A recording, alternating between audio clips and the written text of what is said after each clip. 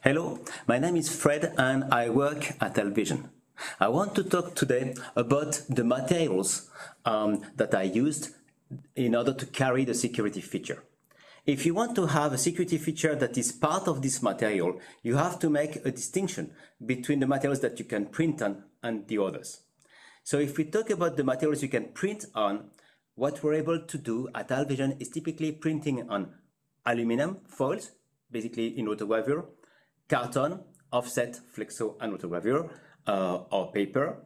You can also print on tin. This is for capsules for the spirit industry. These are for the printed parts. For the molded parts, we are talking about injection molding, blow molding for the plastic, cast for the steel and precious metals like gold. You have also die stamping, also for the metal industry.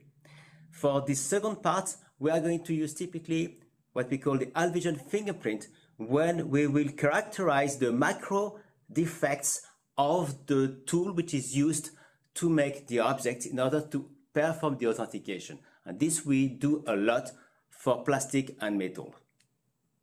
I think that's it about different materials. And as always, remember, be authentic.